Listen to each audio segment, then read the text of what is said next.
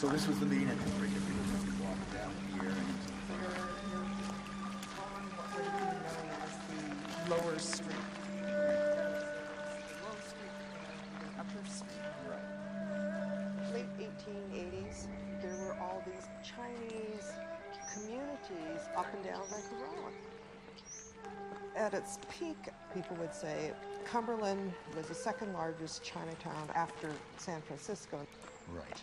Bakeries, tailors, even a cake shop. Pretty self-contained, I understand.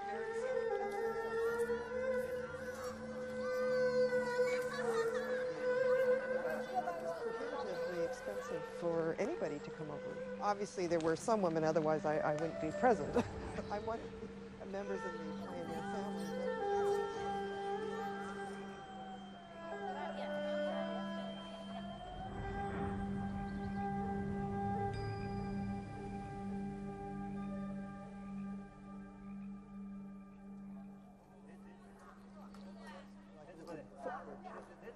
There would be houses in here. Right, and you can see some of the posts still submerged. Right.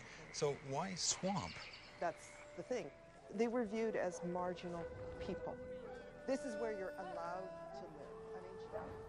So in all these houses that existed either side of us, the great majority of the people who Were lived bachelors. in this community were bachelors, right? Bachelors in the sense that their wives were not with them. What kind of life did they have?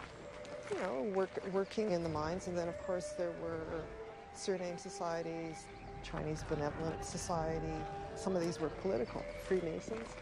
They provided a social atmosphere, so they would be playing modern games.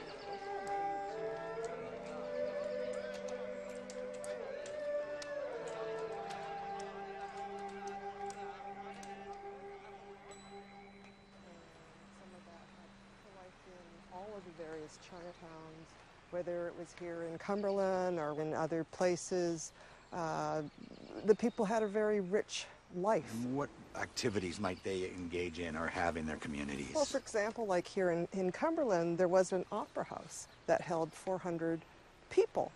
Well, there was in fact more than one opera house, so you have to imagine that there was a huge number of people here, and they filled the theaters. I know that my grandmother, she sewed sequins on the opera costuming. 2 opera houses is a very strong indication of the large number of Chinese.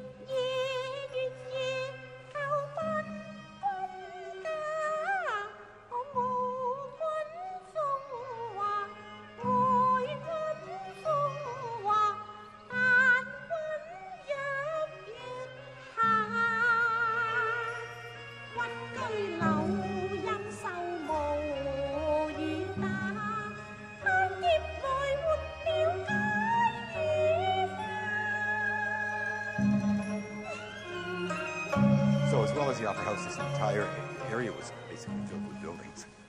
Yes. People think, well, wow, this was a huge Chinatown. So how did everything just disappear? they had a number of fires.